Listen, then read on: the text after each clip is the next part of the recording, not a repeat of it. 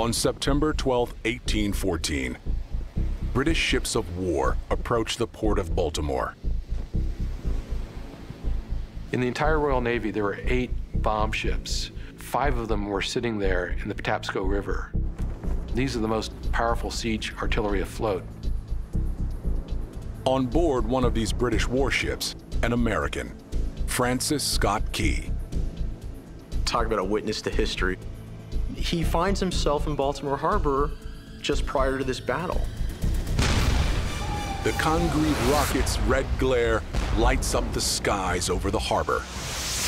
It was like a fireworks display. People who watched it were enthralled.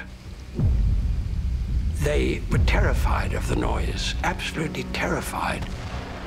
But they saw a kind of beauty in it. The heavy fire goes on and on. Aboard an enemy attack ship, Francis Scott Key hears the British plans for Baltimore and fears the worst. He knows that the level of hatred that's directed at the city would probably mean death and destruction of the town.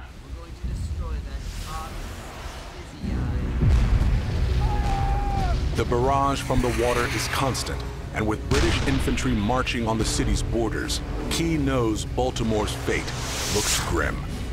Key paced the deck of his ship in the darkness, hoping the explosions would continue, because if they didn't, he knew that the fort had capitulated. The siege lasts all night.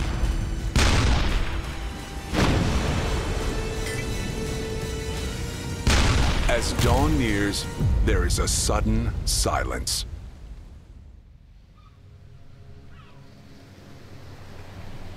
Key was on board the ship wondering and asking himself what flag would be raised over the fort.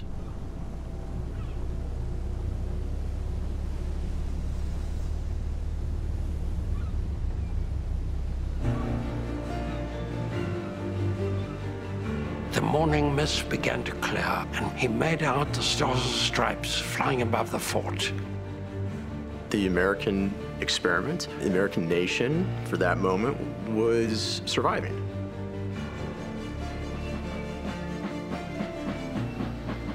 Mary Pickersgill's masterpiece unfurls over the fort.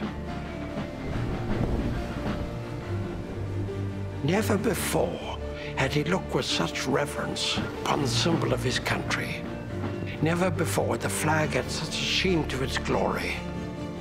It was the glory of victory. The wool catches the wind. The stars and stripes wave in the face of the enemy. The British are convinced the fort cannot be breached.